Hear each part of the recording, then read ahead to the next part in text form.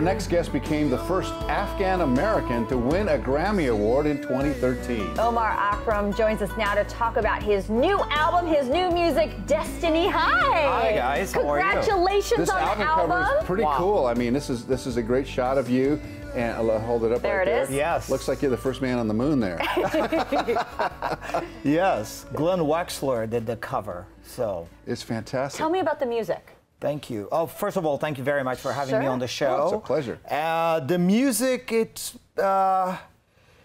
been challenging, but very rewarding, I should say. It took you 2 years, is that right? Almost 2 years to do this. And when I set out to make Destiny, I really wanted to challenge myself and do something that I haven't done before. So one of the things that I haven't done before is to work with an 80-piece symphony orchestra. Wow. And so on 2 tracks on Destiny, I set out and went out and got an 80-piece symphony orchestra in Slovak, in Czech Republic. And the guy who conducted Live at the Acropolis for Yanni, Shardot Rouhani, conducted the orchestra, and so I love the results. All right, so I'm really excited. I know you're going to brush that off as like, yo, yeah, I just picked up a symphony and blah, blah, blah. Look, this is not an easy thing to suddenly find an orchestra to do what you wanted it to do.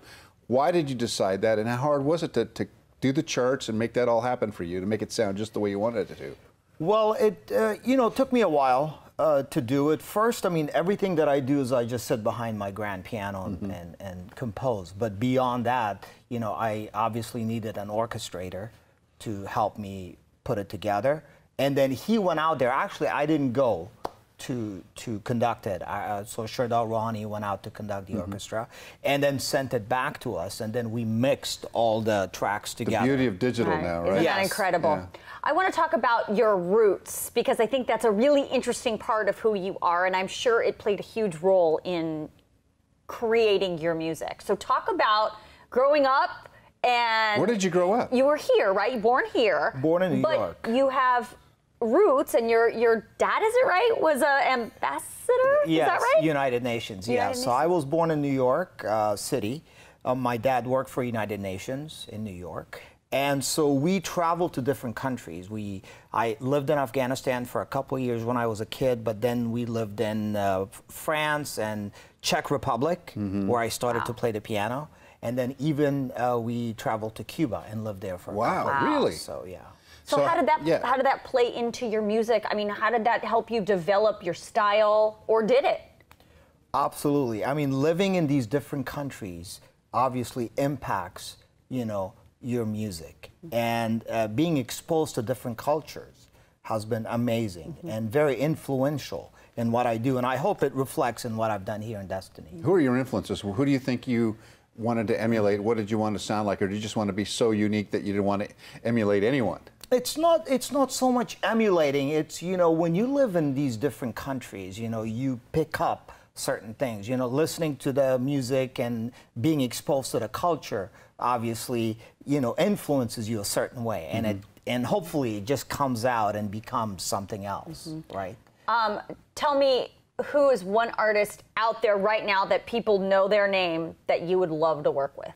An artist. I would say I would love to have Andrea Bocelli sing one of my tracks. So I would love to have him do that. Yes. Well, that, of course, would be a fantastic collaboration. But you have a very very smooth voice. I mean, that's you singing, right? Or is that... No. Are you whoever's singing on some of these tracks has a great voice. Well, thank you, but you're not going to believe this. This is Walter Afanasieff singing, the famous producer. Walter, you're kidding. Walter, the producer? It's crazy, yeah. Tell us what he's done, because he's done a lot of famous things. He's done a lot of stuff. Well, he produced My Heart Will Go On for Celine Dion, for Titanic. Oh, wow. And he's the gentleman that wrote and co-produced All I Want for Christmas Is You by Mariah Carey. Wow. Huge hit. So, huge hit. Every year it goes to #1 Christmas time. And who knew he had a voice like that?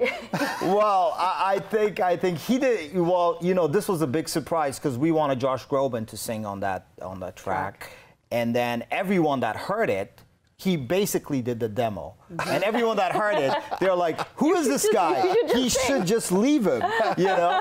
So he wind up actually staying on the record, and Who needs Josh? Thankful that he said, okay, I'll be okay. But the music is, like Carlos is saying, it's got this really kind of calming vibe, and it just kind of gets you through the stress, it feels like. Thank you. I appreciate it. Yeah, Omar, it's an excellent piece, and I highly recommend it. Omar Akram, the album is called Destiny. Thanks so much for being coming with us. in. It's been an honor to have you here. Thank you very much, guys.